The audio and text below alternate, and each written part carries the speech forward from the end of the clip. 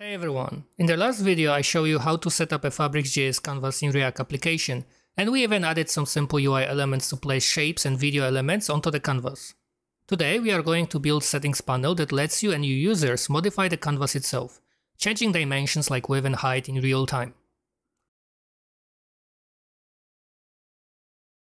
To keep things organized, let's create a new file called CanvasSettings.js. This component will handle the controls for adjusting the canvas dimensions, like width and the height.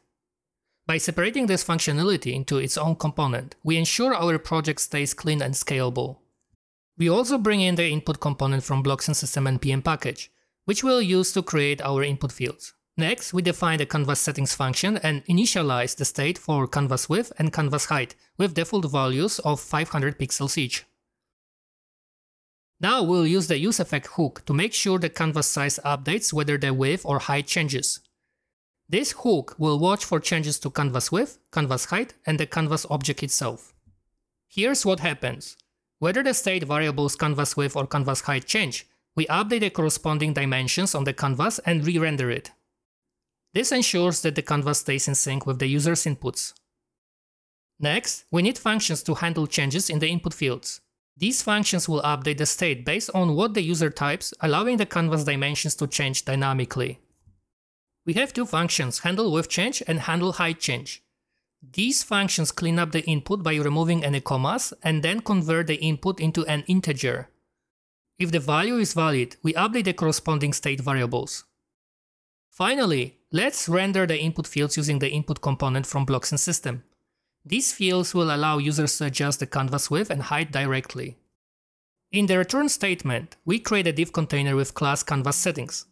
Inside, we render two input components, one for width and one for the height.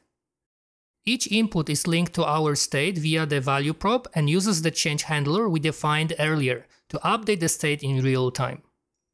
Now that our canvas settings component is complete, let's integrate it into our main application. Here's how you can add it right below your existing settings component. With the integration done, you should see the new input fields in your application. Go ahead and test it out. Try changing the values to see the canvas size update instantly. And that's it. You've just successfully built a canvas settings component that allows users to dynamically control the width and height of the canvas. This adds a lot of flexibility to your FabricJs canvas applications, making them more user-friendly. In the next video, I will show you how to enable snapping of the objects within the canvas, improving the overall canvas experience. If you found this video helpful, don't forget to leave a like, subscribe to the channel, and drop any questions or comments below. Thanks for watching, and I will see you in the next video.